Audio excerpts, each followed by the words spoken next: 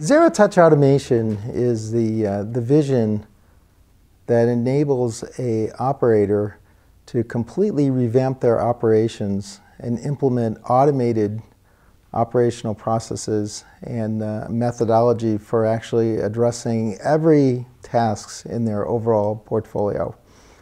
The intent of zero-touch is to rethink the operational framework for the entire operator as an important step toward the digital transformation that we've been thinking about for years, for almost a decade now. Most of our service providers are interested in reducing the time to bring new services into operation. So that's the kind of concept to cash kind of route. And one of the requirements to achieve that is zero-touch automation.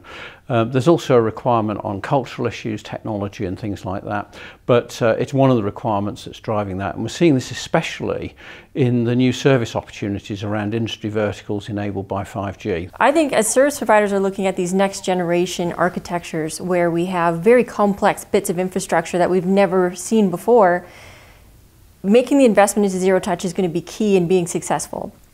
Being able to administrate these types of complex infrastructures is a losing proposition unless you're able to automate the majority of it.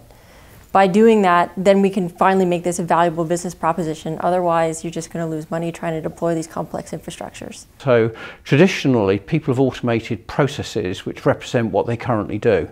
What we're seeing is a strong move towards needing to have a more service or business capability based approach and then automating that on a 360-degree basis. So that covers both assurance, fulfillment, planning, all of that 360-degree life cycle stuff needs to be accommodated.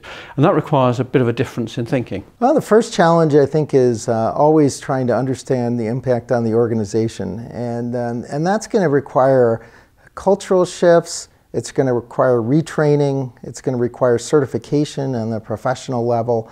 And it's also going to require some different fundamental management assumptions about how automated processes are going to be rolled out and how they affect and how they're migrated from the existing processes, which are very manually intensive. Organizational change is needed.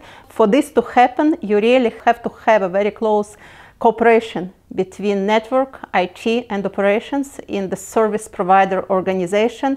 You cannot divide those organizations any longer. They really need to work jointly on defining KPIs, on actually connecting between what is defined in offline and what the real information which is happening through assurance cycle and feeding back actually the design phase, and then as a result policies even may change. So that has to be done all together, and for that you really need cooperation of those organizations. The biggest challenge, as with any new technology, is going to be all of the early adopters have some conflicting opinions.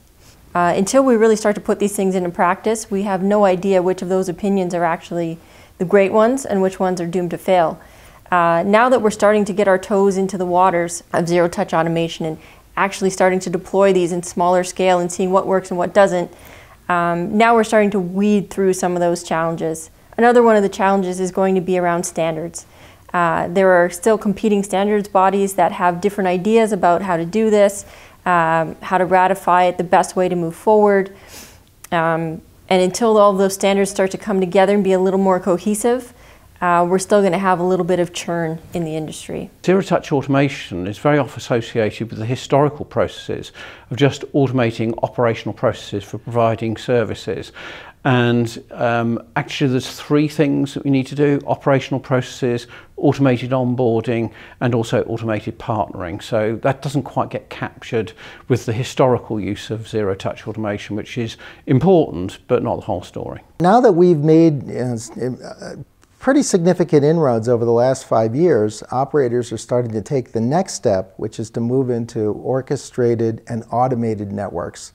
And this is going to require not only significant investments in technology, but more significant investments in the people that are running these networks, by actually revamping their operations around these automated objectives. What I think is really required now is for the industry to get behind what are the simple business capabilities that we need to get in place, that we can effectively build simple solutions to what are essentially complex problems which can be shared across multiple partners. That's where we're at. So it's validating those models, those things is what we really need with some kind of industry-based activities.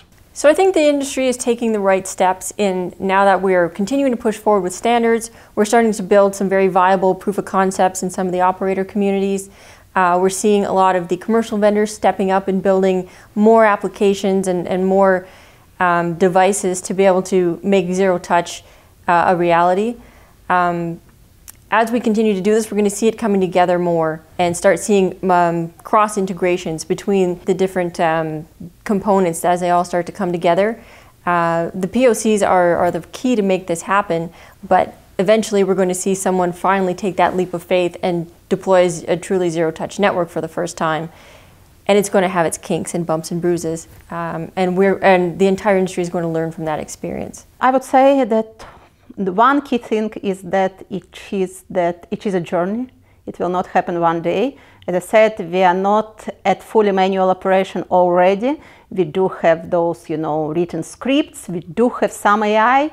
We do have some automations in the network. It will happen gradually. Not only that it will happen gradually, it will depend on the service provider, the maturity of its operation, the services, the use cases it have. Well, service providers obviously don't live in a vacuum. Huh?